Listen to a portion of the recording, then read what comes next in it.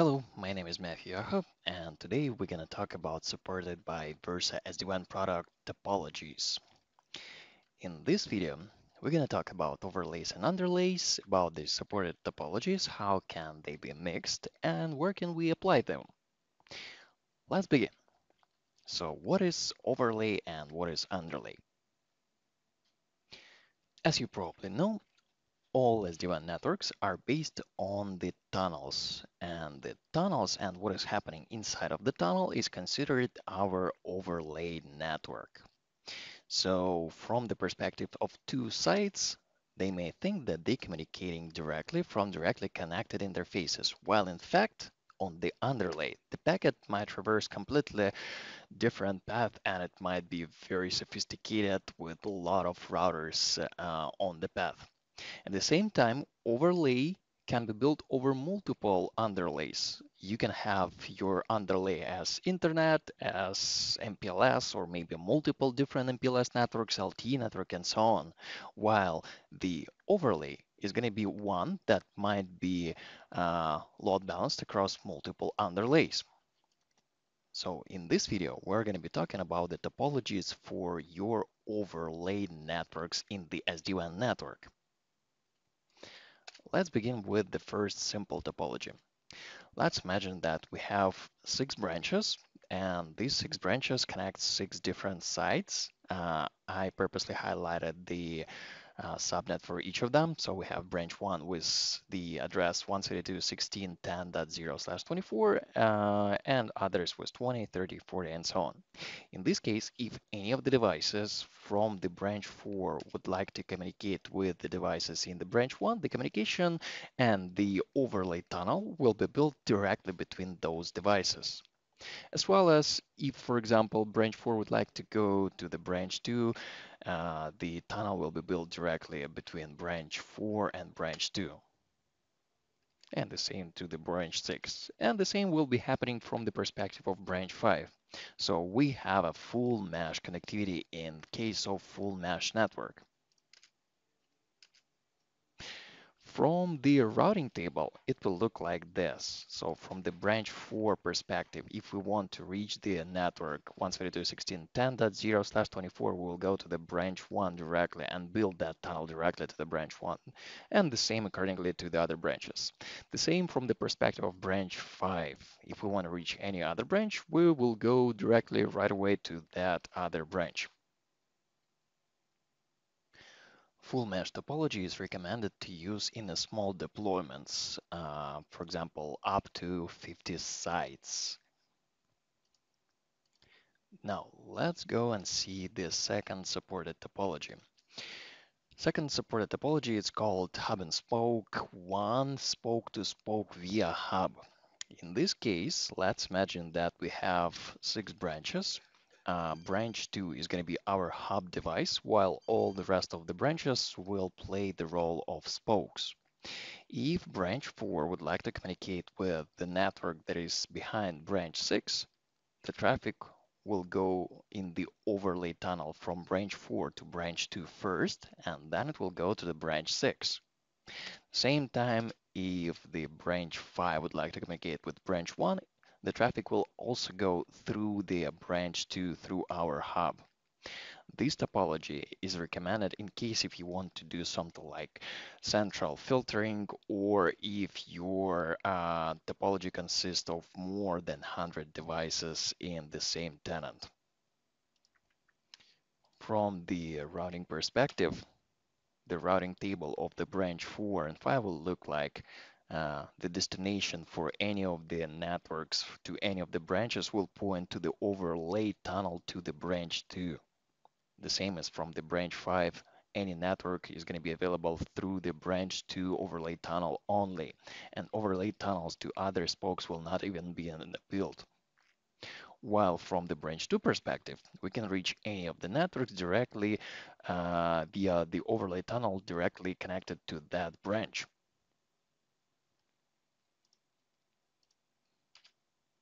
Next topology, hub and spoke to or spoke to hub only. In this case, once again, let's imagine that our branch 2 is our hub and all the rest are spokes.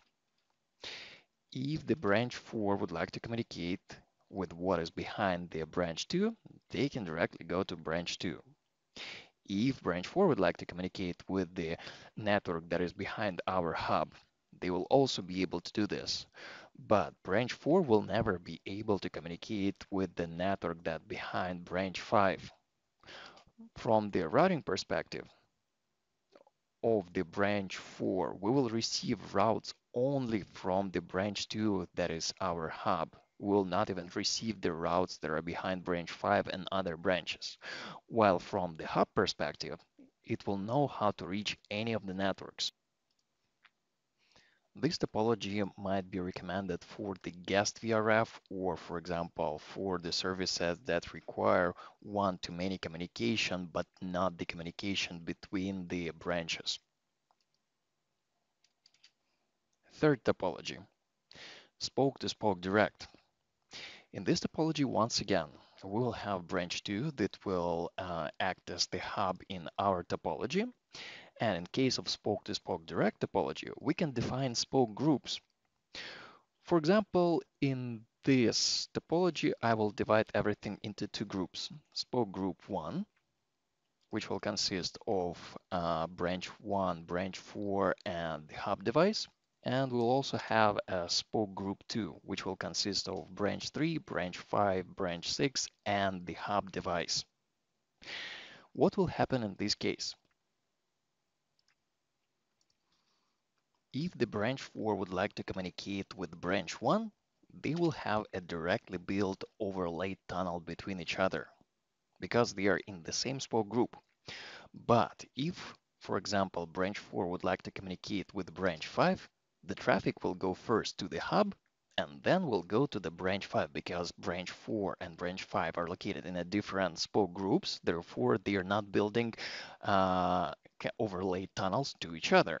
And therefore, the traffic between different spoke groups will be going through the hub. At the same time, within spoke group number 2, if branch 5 would like to communicate with branch 6, the traffic will go directly and the direct overlay tunnel will be built between these two devices. Let's look how it will all look from the routing perspective. On the branch 2, which is our hub, we will have directly connected tunnels to every other branch because it is our hub in this topology. While from the branch 4 perspective, we will have routes that are within our spoke group directly connecting to the other side, like for example, to the branch 1 network 172.16.10.0/24, we have a main route that is pointing to the branch 1, and to all other branches, we have the next hop as the branch 2. Please note that in the hub and spoke topology, spoke-to-spoke direct, we will also have a backup route within our spoke group that will be pointing to the hub device. This is purposely done in case if the devices are unable to establish overlaid tunnels within their spoke group. Let's say that you have a firewall rule that prohibits communication between branch 1 and branch 2, or for example, branch 1 is connected to the IPv4 network only and branch 4 connected to IPv6 network only, while hub is connected to both of them. So they will not be able to establish direct overlay tunnel between each other, but at the same time, both of them can establish tunnel to the hub, and therefore traffic will be able to go through the backup route. The same is going to be from the branch 5 perspective. So we have the direct routes within our spoke group, but if we want to go to another spoke group, we'll always go through the branch number 2.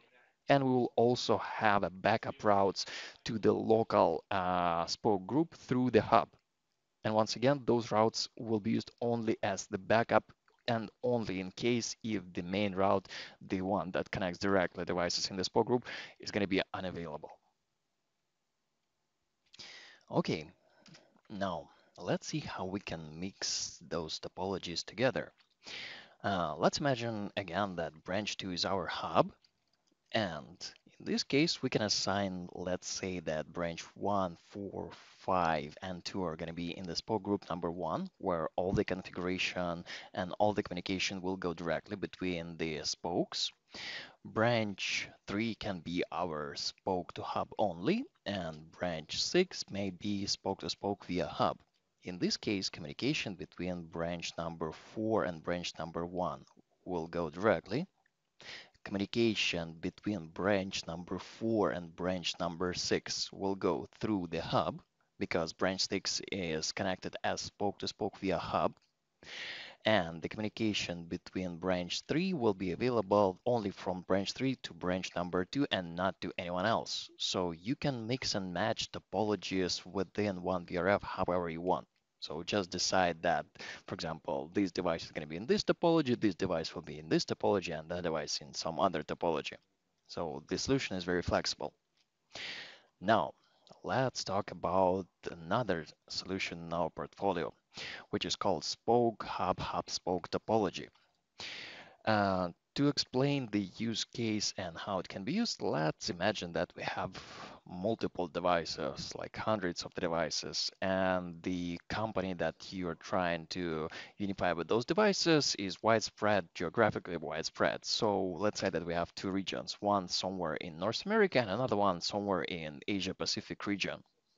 In this case, we may assign the hub devices that are going to be acting as hubs in each of the regions. So for the region number 1, we'll have branch 2 as our hub device, and in region number 2, we'll have branch 3 as our device.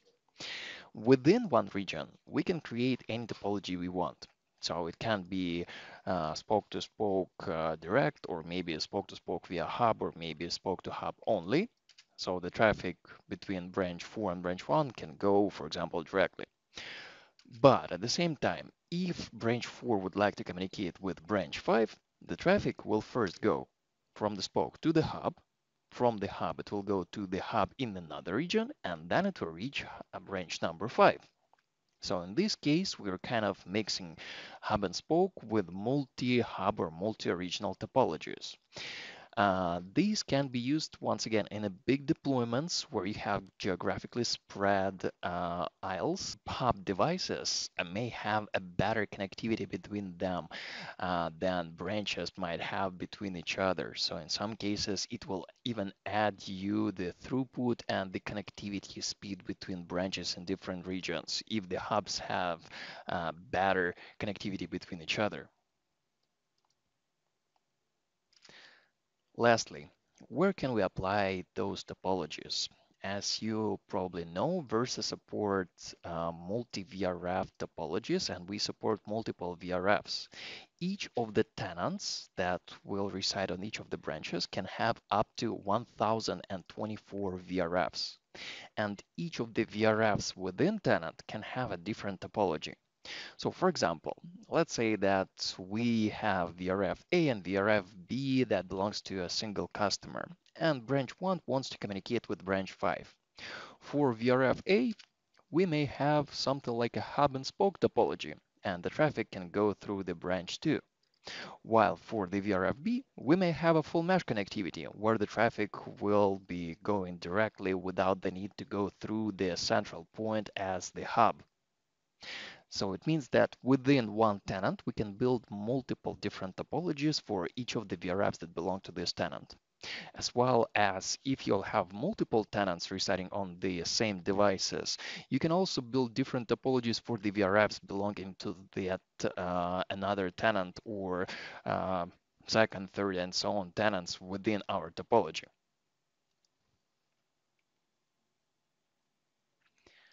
I hope this video was informative for you, and go green and blue, go Versa.